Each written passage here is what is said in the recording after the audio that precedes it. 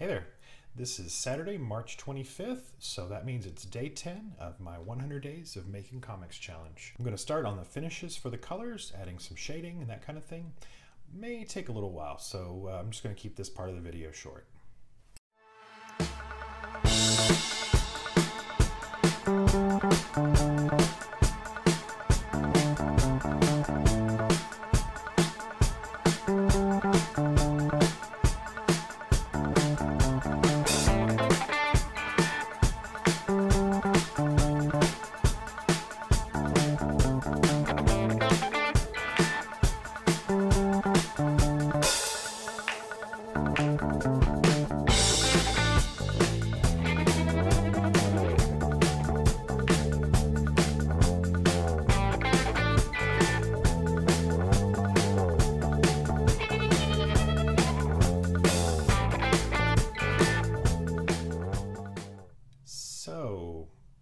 I got done pretty quick.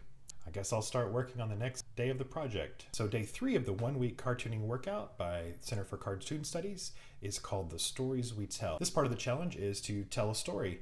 And instead of inventing one from whole cloth, they want you to tell a story that you've told at least 3 times, an anecdote from your past, or like a joke, or something that you're very familiar with as a story, something you're kind of comfortable with. So it suggests taking about 10 minutes to write the story down and writing it down just as you tell it, keeping in mind as you go through things that might be told better visually, things that might be represented as thought bubbles, things that might be speech bubbles, and lastly, things that might be more like narration text boxes.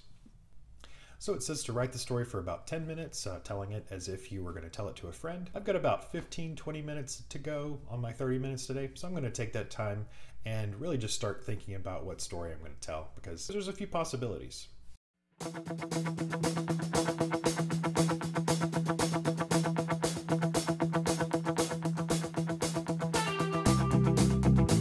So that part wasn't really very much interesting video.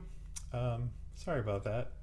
I think what I've decided is to tell a story that I'm going to codename at the moment Cat Training. It's a story from my past, might be a good subject matter.